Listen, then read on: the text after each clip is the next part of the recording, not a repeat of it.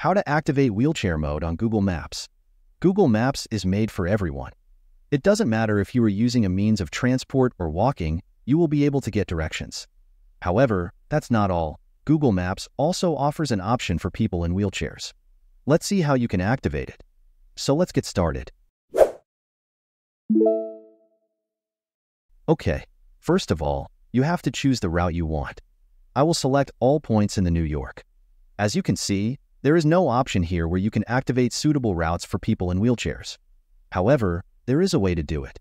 Let's see how. If you look a little closer, next to the options where you choose the starting and ending point of the post, there are 3 dots. Tap on them. A menu will open in which we will select the options section.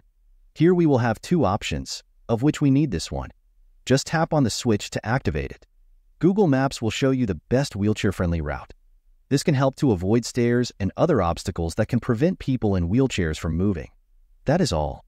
If you found this tutorial helpful, don't forget to give it a thumbs up, subscribe for more similar tips, and hit that notification bell so you never miss an update from us.